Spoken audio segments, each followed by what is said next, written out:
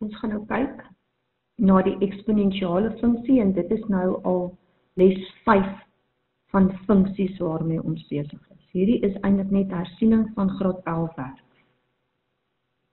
So die definisie van 'n eksponensiale funksie, y is gelyk aan a tot die mag x, a is groter as 0, met ander woorde daai grondtal kan nooit negatief wees nie, a is ook nie gelyk aan 1 nie, en x is 'n element van die versameling reële getalle. Onthou dan ook die wette, mens leer dit al van graad 8 af, ons 4 eksponentwette is baie belangrik. Dan wat ook belangrik is, enigiets vir die mag 0 is 1, a tot die mag min 1 is 1 op a, so met ander woorde, 2 tot die mag min 2 is 'n kwart, 2 tot die mag min 3 is 'n agste ensovoorts. En dan a tot die mag 1 op n kan mens gaan skryf as die ende magswortel van a. Goed, as ons nou kyk na die eksponensiale grafieke, en hierdie is baie belangrik, ons het dit in graad 10 gedoen, maar nou gaan ons 'n bietjie verder uitbrei, so julle moet nou weer baie mooi oplet. Y is gelyk aan b tot die mag x, b is groter as 0, b is nie gelyk aan 1 nie, x element van die versameling reële getalle. Nou, wanneer daai waarde van b, met ander woorde, wanneer daai grondtal groter is as 1, dan weet ons, hierdie grafiek van ons lyk soos volg. So, ek kan hom nou mooi vir jou teken, hy loop so, so hy styg, en daai y-afsnit daar is dan die koördinaat 0, 1. So met ander woorde, 2 tot die mag x, 3 tot die mag x, 4 tot die mag x, 5 tot die mag x. Maar as daai waarde van b tussen 0 en 1 lê, dan is ons grafiek dalend. So hy loop so, en daai y-afsnit van ons is nog steeds die koördinaat 0, 1. En dit is baie belangrik dat jy moet besef dat hierdie twee grafieke is simmetries om die y-as. Goed, as ons nou kyk, het ek hulle nou saam vir jou gesit. So daai is stygend, dit is waar b groter is as 1, daai ouetjie daar is dalend, b lê tussen 0 en 1. Ons definisie versameling, x is element van die versameling reële getalle, met ander woorde x kan enigiets wees. Ons waardeversameling, y is groter as 0, want dit lê bokant die x-as.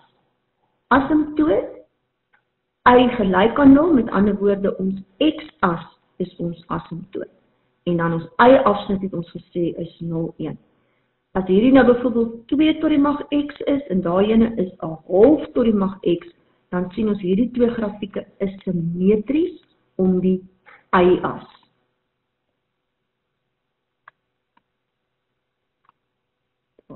Hulle is simmetries om die y-as. Goed. Nou kom ons gaan kyk. Y gelyk aan 5 tot die mag x. So as ek nou vir jou vra met 'n teken, moet jy dit baie vinnig kan teken, sonder om 'n tabel op te stel, sonder om 'n groot storie daarvan te maak. 5 tot die mag x moet jy weet, b is groter as 1, so met ander woorde hierdie ouetjie styg. En daai waarde daar is dan 0, 1. 'n 5 tot die mag x, so b lê nou tussen 0 en 1, so dit beteken hy daal, en daai waarde is 1. En hierdie twee, as ons hierdie twee saamteken, het ons gesien, is hulle simmetries om die y-as. Nou, y gelyk aan min 5 tot die mag x, moet jy weet, loop so. En hierdie twee grafieke is simmetries om die x-as.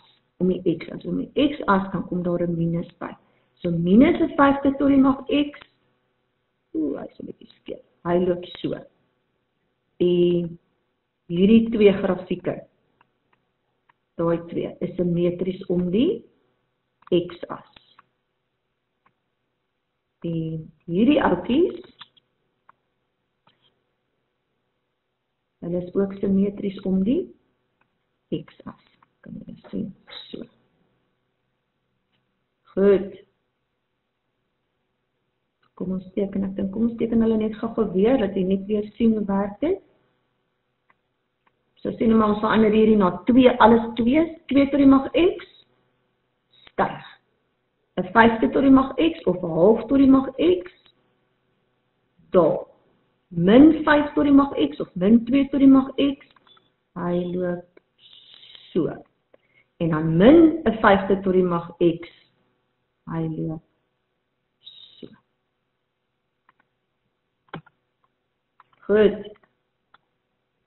Nou kom ons kyk, as hulle nou vir jou vra, bepaal die vergelyking van fx gelyk aan b. So daar sny hy die y-as by 0,1 en hy die koördinaat 3,8. So fx vervang ons dan met y is gelyk aan b tot die mag x, dan vervang ek die koördinaat in.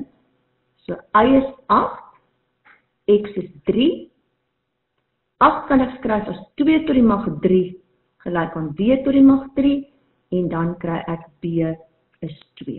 So met ander woorde, die vergelyking is fx gelyk aan 2 tot die mag x.